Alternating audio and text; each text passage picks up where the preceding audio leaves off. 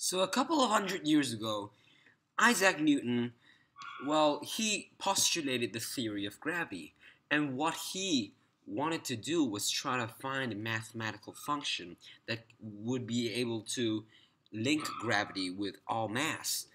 And Newton basically put forward a very important theory of the universe, and it was basically mainly to explain the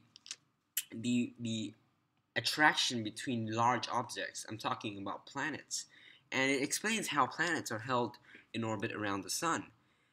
And he postulated the theory that any two things that have mass will have a force acting to bring them together. And that force is called the gravitational force. So me and the guy next to me will have a gravitational force between each other. Okay? Anything that has mass will have a gravitational force between each other. And what he saw was that when there is a force between the two masses, and you were to increase the masses of the two masses, you would find that the force increases also. And also, the force between the two masses are the same according to Newton's third law. So the force of big M acting on little m is equal to the force of little m acting on big M. In other words, the force between me, the force of the sun, the force of the earth acting on me is equal to the force of me acting on the earth. It's the same according to Newton's third law. Now, what he then postulated seen by the idea of as you increase your mass, you increase the force of attraction between yourself and the mass. You find out that the gravitational force is proportional to the product of the two masses. Okay? So as the two masses increases, then the force also increases proportionally to the product of the two masses. Okay. And the next idea was that related to the distance of their separation.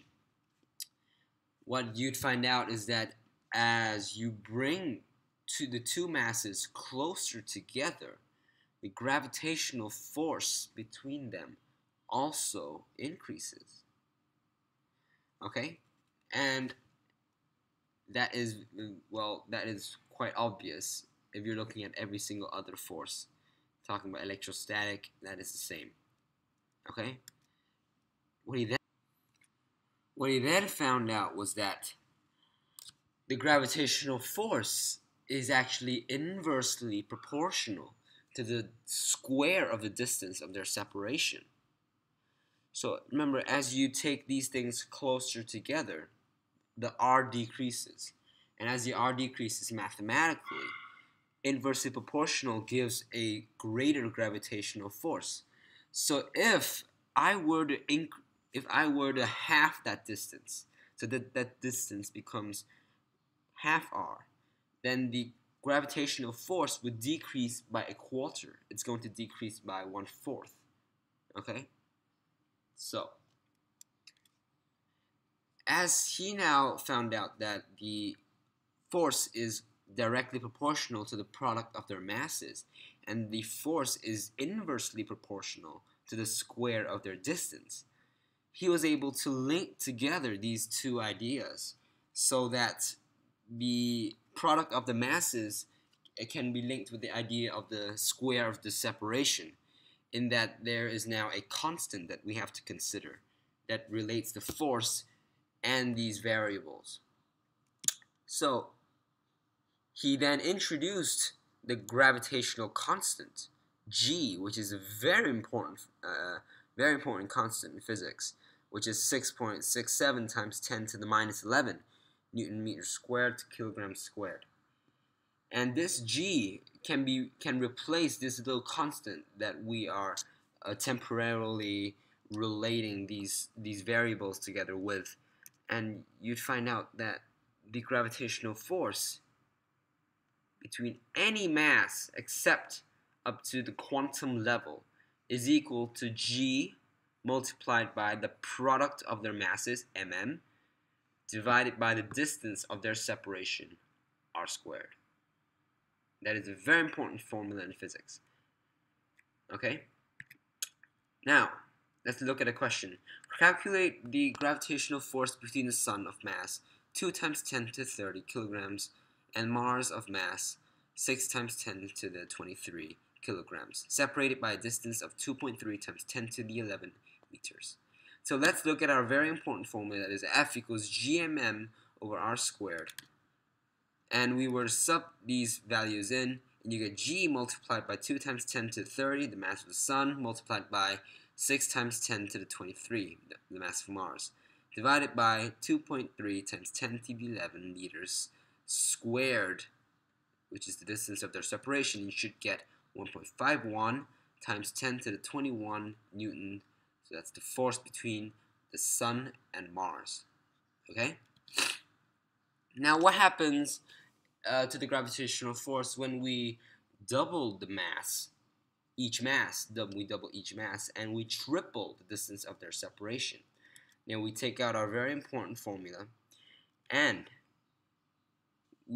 since we have doubled the mass of we double the mass of each mass, so we get 2m and 2m, so it's g times 2m multiplied by 2m, and we divide it by the three times the distance of their separation, so it's 3r bracket squared.